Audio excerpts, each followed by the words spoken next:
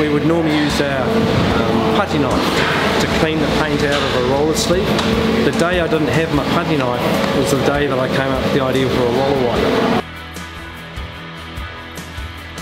You'd have it in your overalls, you're taking it out, you're opening up the can of paint.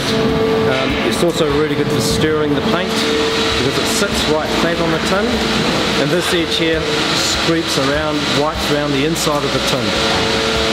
And then of course you've got the roller wiper end at the last movement.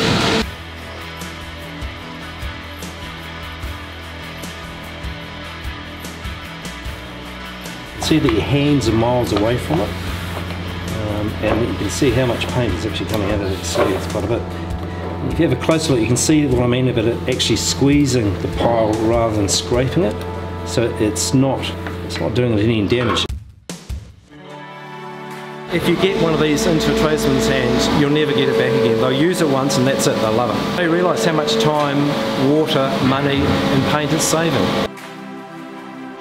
This is where all the action happens.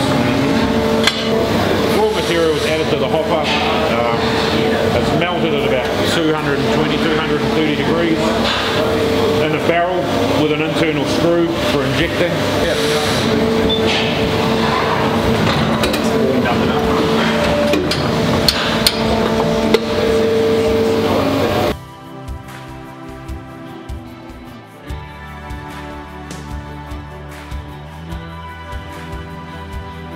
This is designed to fit in the counter box, but we can remove it, stick it the other way, and then we can be strip hung.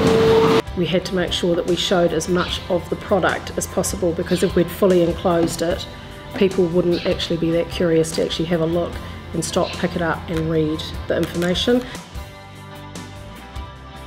What we've done here is designed a cardboard die cut for the roller wiper. It's going to be able to hold 12 roller wipers, but also easily seen by the customer as well.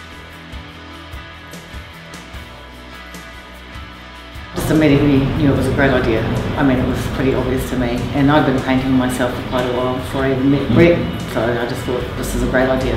I knew it was a good idea, but I had no idea what to do with it. So it's kind of having a little bit of faith in yourself to go, right, who do I talk to? Who do I find that's going to tell me what to do with this and how to get it up and going?